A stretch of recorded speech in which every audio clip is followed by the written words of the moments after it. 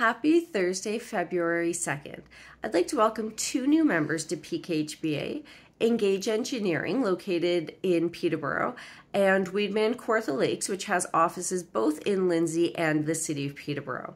Check out their information on our website. I'd like to thank PKHBA's 2023 corporate sponsors, Enbridge, Reliance, RBC, and Cottage Country Lifestyle Magazine. There's a call for judges in our newsletter, so if you want to help the Niagara or Simcoe HBAs with their awards, they are looking for judges for March of this year. There's some updates on Bill 23 in the newsletter.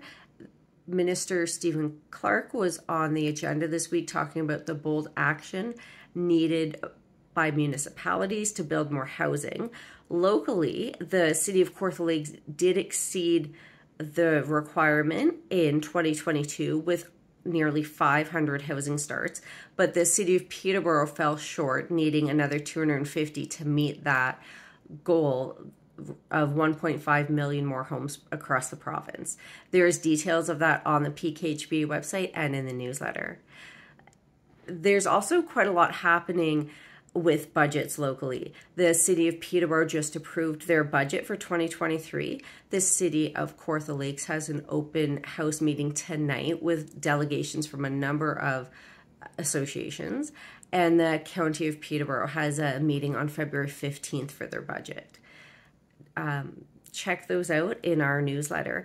And also, if you haven't applied for our awards, there is a quick video on how to get your applications in on our website. If you have any questions about the application process or any issues with the website, please let me know. And good luck.